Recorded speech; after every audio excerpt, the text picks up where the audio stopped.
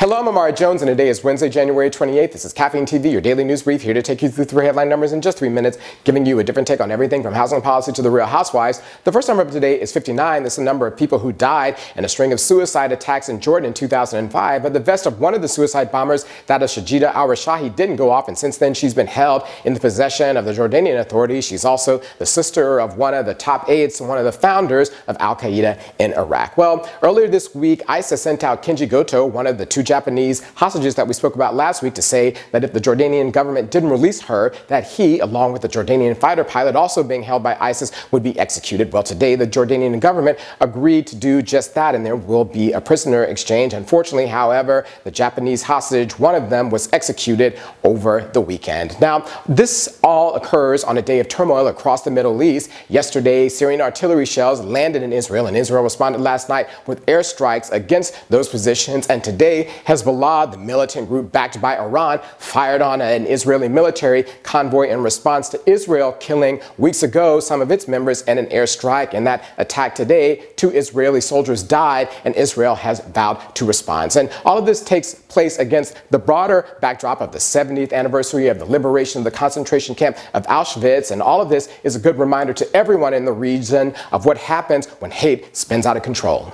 The next number up today is 1,500. That's the number of tweets which swept across the Desert Kingdom of Saudi Arabia yesterday with the hashtag Michelle Obama unveiled. Yesterday, Mrs. Obama joined President Obama and a large U.S. delegation in flying to Saudi Arabia on their way back from a state visit to India in order to pay their respects to Saudi Arabia's new king, Salman. Last week, we spoke about the fact that Salman's brother, King Abdullah, passed away. Well, when the doors of Air Force One flung open and Mrs. Obama stepped out, she stepped out with her head uncovered, and it caused a sensation. Now, by law, Saudi women are required to go out in public with a veil. There's an exception for foreign women that Mrs. Obama clearly took advantage of. But the outrage is caused by the fact that when Mrs. Obama visited Indonesia, that Muslim Asian country, she did indeed cover her head. And perhaps Mrs. Obama wanted to make a point about the difference in the treatment of women in the 2 countries. In Saudi Arabian women need the expressed written permission of men for most things and are banned from doing other things outright, such as driving. And in Indonesia, none of those restrictions apply to women. But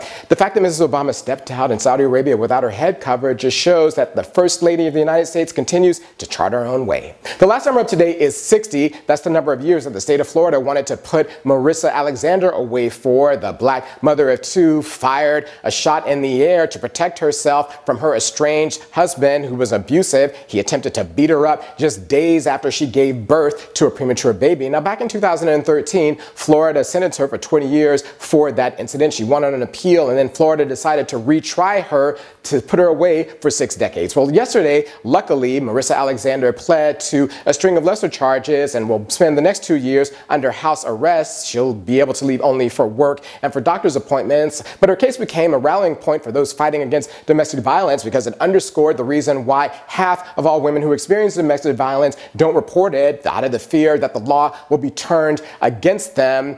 Well, the good news is that she was set free, but her case underscores the fact that when it comes to fighting domestic violence in America, we still have a long way to go.